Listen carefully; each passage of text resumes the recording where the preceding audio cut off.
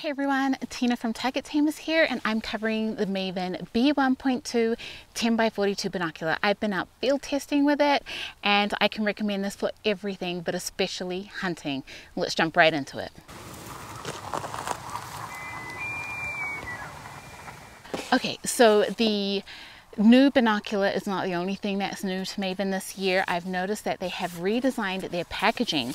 So it still comes with the Maven box sleeve. That has remained consistent, but they've done away with the fancy box and have now come with a, well, I think is an ugly brown plain box, but there is a purpose to this design.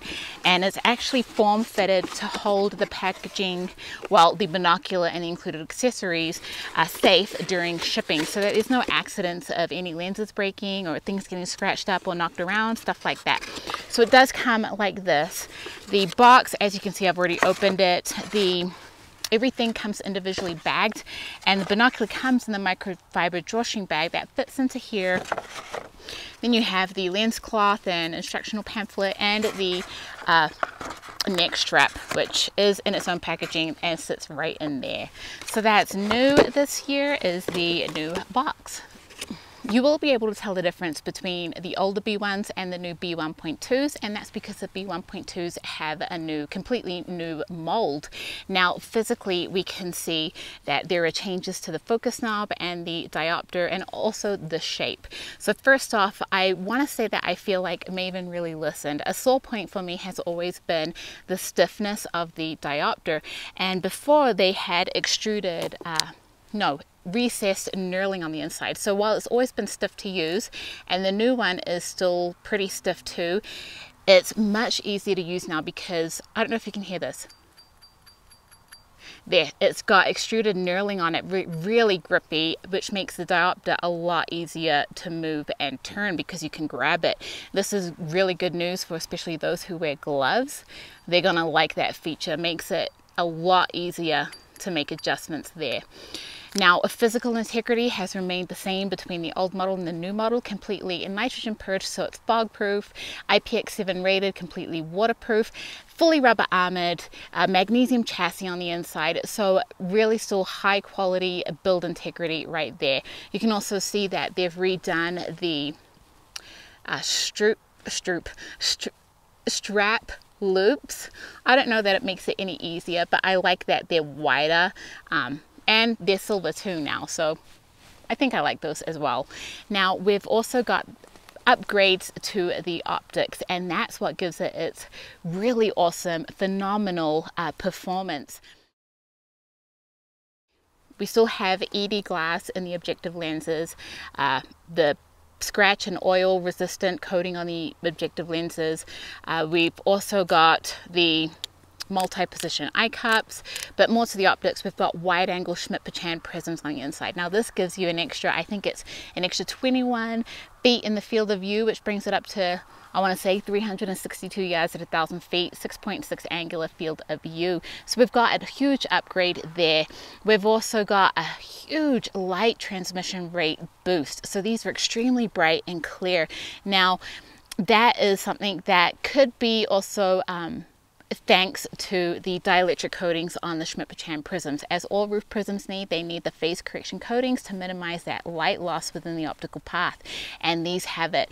Now the B1.2s are extremely bright, and I can say that because I took them out just for wildlife observation at low light and beyond, and I was able to see clearly a herd of elk out at 1,400 yards.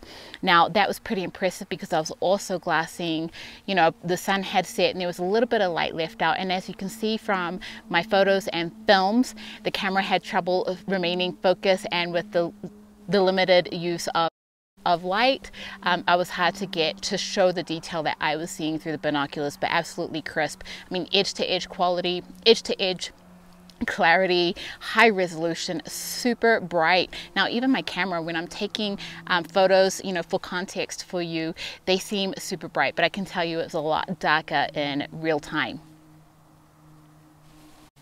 So what is the B1.2 going to be good for? It's going to be really good for law enforcement. Keep in mind it does have the 10 times magnification.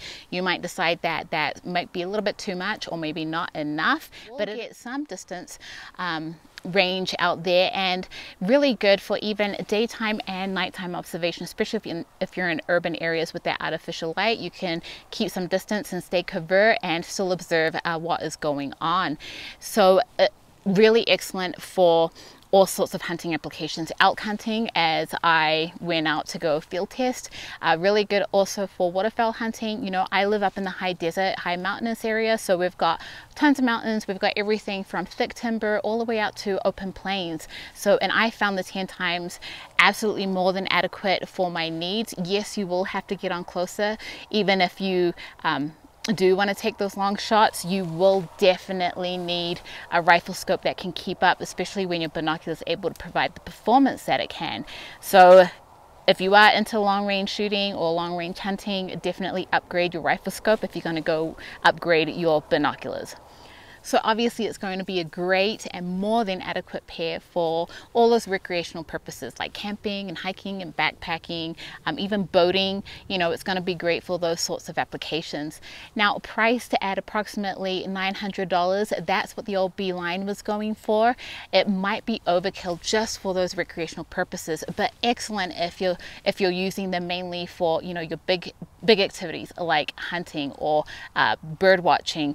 You would be able to use the B1.2s for all your sorts of general purpose use and justify the cost that way. Now, Maven could have set the price point higher for the B1.2s, considering that they offer more than the B1s did, but they didn't take advantage that way. And I see that as you know, a step of integrity towards their business strategy, which is direct to consumer, selling from one hunter to another. So I would definitely give them thumbs up for that. The tripod cap now. There you go.